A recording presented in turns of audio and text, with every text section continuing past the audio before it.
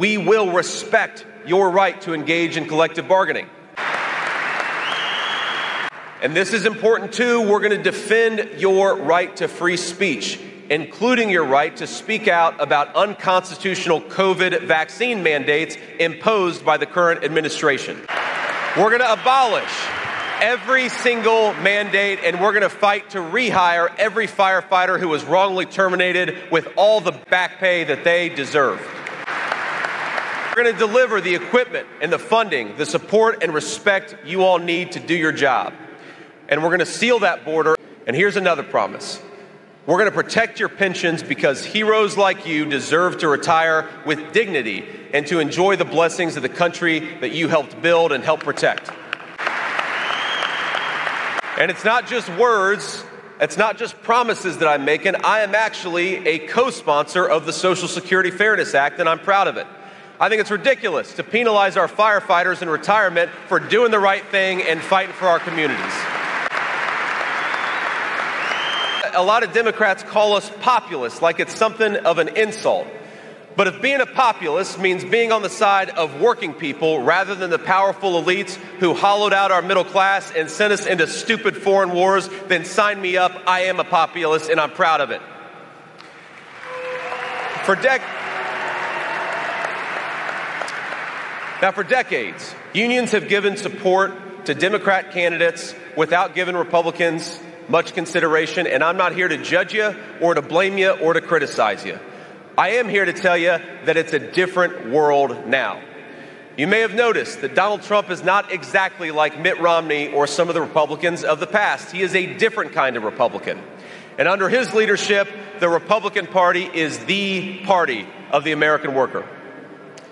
Now just think about the Republican and Democrat conventions we just had. It says a lot who each party chose to put up on that stage. At the Republican convention, we were featuring everyday American workers, and of course, we had Hulk Hogan.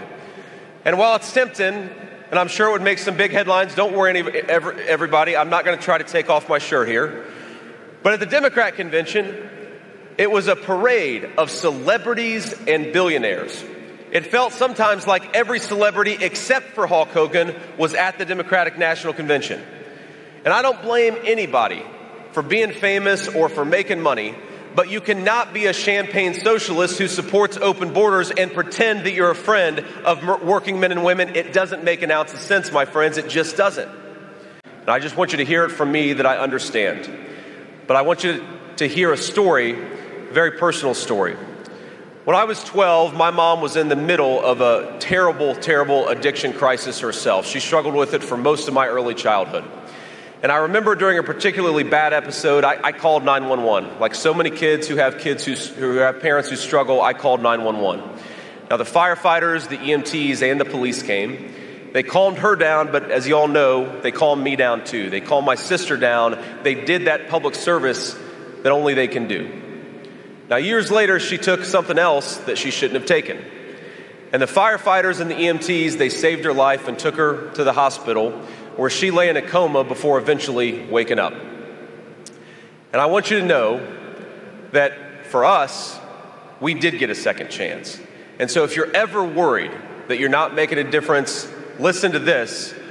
From the sad and tearful 12-year-old to a 40-year-old who's now asking to be your vice president, you do make a difference. You make a difference every single day, and I thank you for it. Now, while overwhelming America's firefighters and EMTs, Kamala Harris's open border policy, it's also depleting our budgets. New York City Mayor Eric Adams, not a fan of mine or President Trump, said that illegal immigration will destroy New York City due to the huge financial strain, which is about $12 billion over the next 3 years, and that's just in New York City. The mayor announced sweeping budget cuts that would slash $300 million from the fire department and cut the number of police officers to the lowest level since the 1990s. And it's the same story all over the United States of America. Illegal immigration cost Chicago taxpayers $361 million last year. Denver is shelling out $180 million. Washington, D.C. is paying $36 million.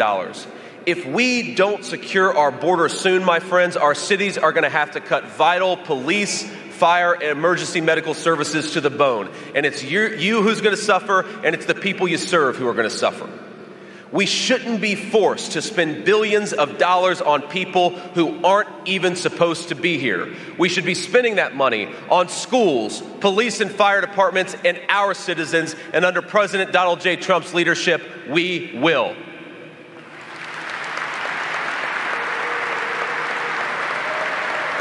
I just heard on the ride over here that the New York City Fire Marshals Benevolent Association has endorsed the Trump-Vance ticket. I, of course, want to thank them for their support,